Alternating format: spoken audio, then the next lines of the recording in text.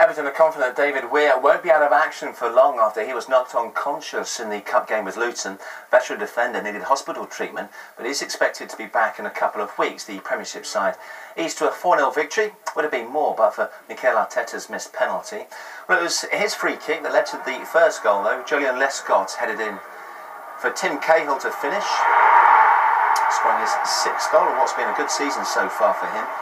His 2nd in the Carling Cup. Well, shortly before half-time, Luton's Dean Morgan hit the post from a free kick. When the ball came back in, Weir and Leon Barnett clashed heads.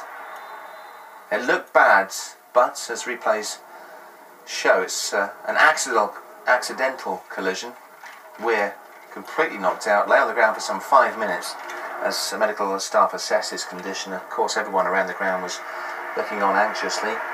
Taken off on a stretcher in a neck brace, he was taken straight to hospital where he regained consciousness. I'm sure Everton will give us an update later on today, but this is what Alan Irvine had to say after the game.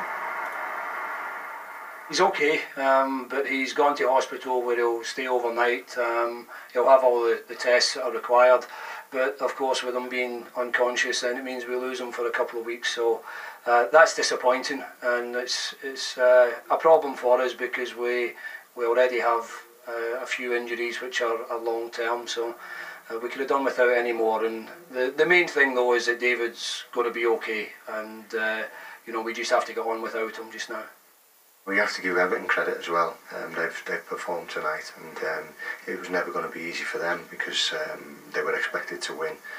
So it's not the end of the world. We're disappointed that we're out of competition and that we didn't perform the way we feel we can.